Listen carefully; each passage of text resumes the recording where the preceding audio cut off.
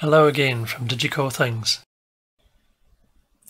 While I was considering updating my MECB 6809 CPU card design to support both internal and external clock variants of the 6809, I decided I'd also take a look at the reset circuit design.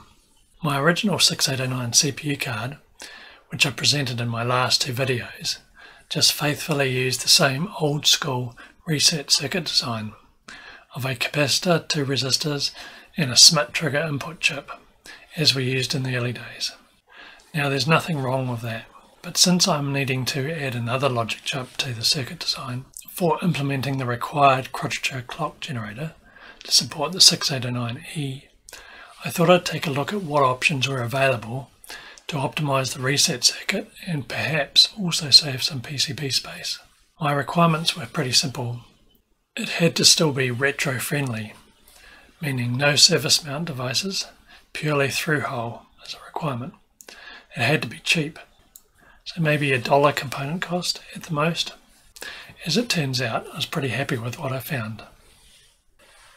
What I found is the Microchip TC1232 Microprocessor Monitor. This chip basically provides a power on reset, support for debouncing a manual reset button, and also a watchdog timer facility. Although I don't currently need a watchdog timer, it's a good feature to have available if I was to use the same reset solution for other projects. But what I really liked is that this chip does all of this with no external components required, and it's also available in a retro-friendly 8-pin dual inline package.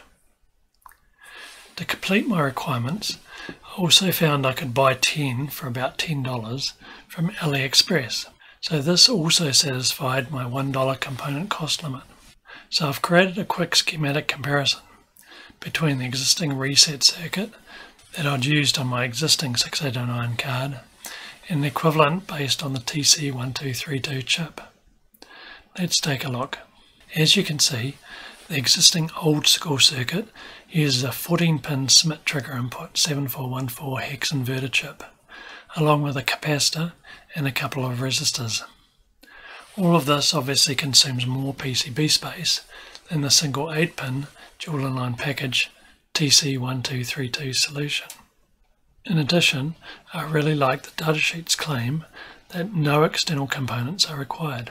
This would have been a huge attraction back in my early wire-up days, when the need to add additional discrete components usually meant adding an IC header to a wire-up IC socket to hold and allow wire-wrapping additional discrete components.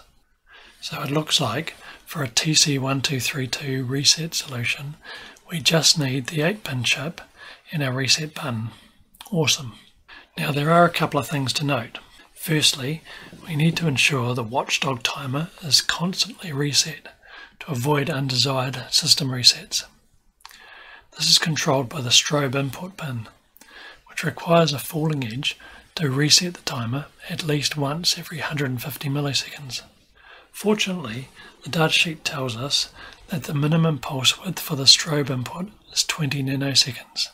If we were to use a clock signal, this would equate to a maximum frequency of around 25 MHz, based on a 50% duty cycle clock with a cycle time of 40 nanoseconds. Therefore, for our retro CPU reset needs, we can simply connect this pin to our system clock signal, as long as we don't exceed a 25 MHz clock. No problems there.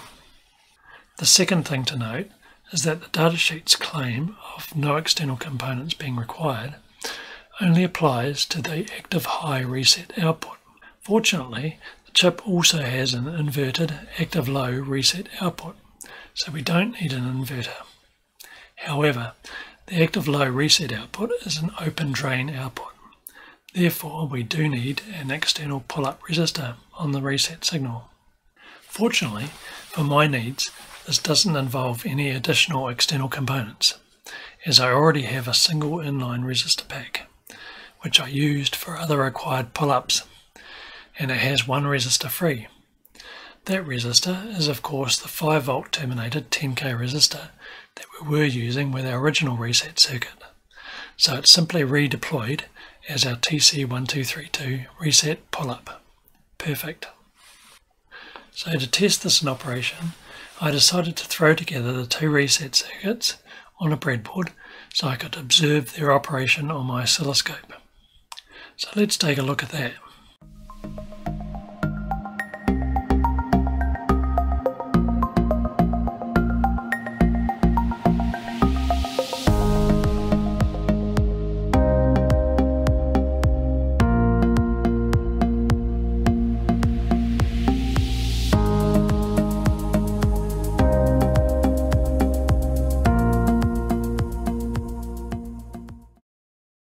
Firstly, here is the reset output of the original Schmitt trigger based circuit, triggered by the rising edge of the 5V power line, as it exceeds about 4.75 volts, which is the lower limit of our typical 5% tolerance 5V regulated power supply.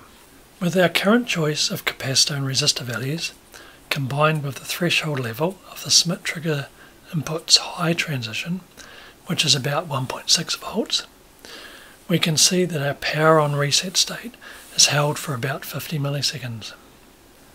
Similarly, if we instead trigger the scope with the rising edge of the release of the manual reset button, with a trigger level at the threshold level of the Schmitt trigger's input's low transition, which is about 0.9 of a volt, we can also see a clean reset state release. The scope also clearly captures the capacitor voltage ramping up via the pull-up resistors to the Schmitt trigger's high transition threshold. Now let's look at the TC1232 reset output. Again, we'll first trigger the scope with the rising edge of the power line when power exceeds about 4.75 volts. With the TC1232, we can see the reset signal being held active for about 660 milliseconds. According to the datasheet, this is typically 610 milliseconds, but can be anywhere between a minimum of 250 milliseconds and a maximum of 1000 milliseconds. These delay times are all perfectly fine for our retro CPU needs.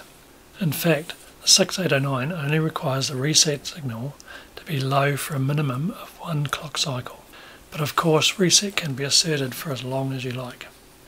You'll note that after a further 150 milliseconds or so, reset asserts again for a similar period. This is actually the expected watchdog timer triggered reset, as I haven't connected a clock to the strobe input pin on our simple breadboard test. So this also shows that the watchdog function is working as expected. Okay, once again, if we instead trigger the scope with the rising edge of the manual reset button, again triggered at 0.9 of a volt, we can also see a clean reset signal release. We can also see a nice clean and relatively sharp high transition of the internally pulled up debounced reset button input when we release the reset button. So this looks like the simple, low-cost, retro-friendly reset solution that I'm very happy to go with, finally replacing the old-school capacitor and resistors and TTL Schmitt trigger chip based approach. I hope you enjoyed this little diversion on the reset solution. Now I can get on with finalising my updated MECB combined 6809 or 6809E CPU card design. That's it. Thanks for watching.